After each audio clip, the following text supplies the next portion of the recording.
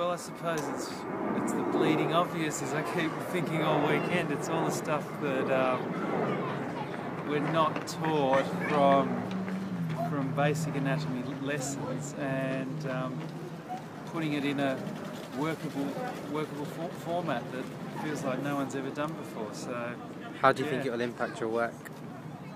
Well, it definitely, this sort of functional structural spectrum that Gary talked about, I thought was interesting, because I tend to go straight for the structural things.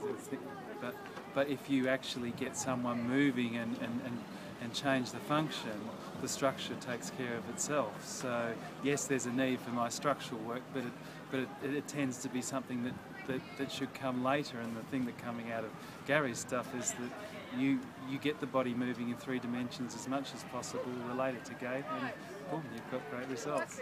Lovely.